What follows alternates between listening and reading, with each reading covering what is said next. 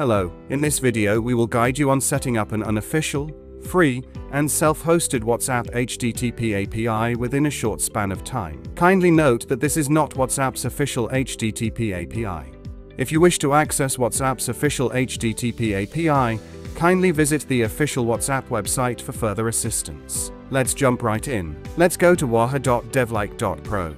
You'll find all links in the video description, so go ahead and click on the first one and then click Get Started. We skip the introduction page with all features and click on Quick Start. Scroll down to the download image title and copy and paste the Docker pull command to the terminal.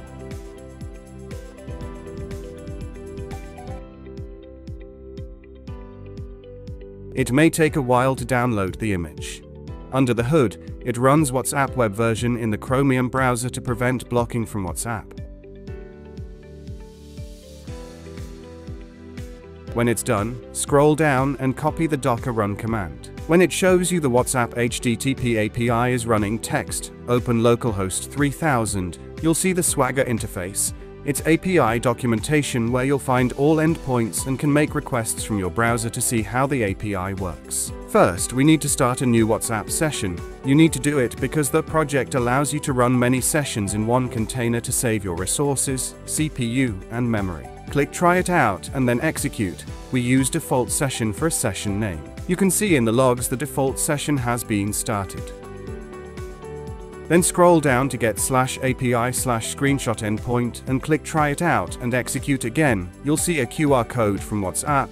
It also has been printed in logs. Now you need to open the original WhatsApp application on your mobile phone and scan the QR code there.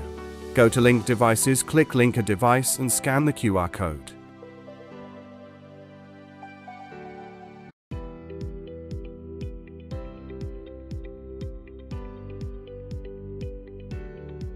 Let's check if everything works.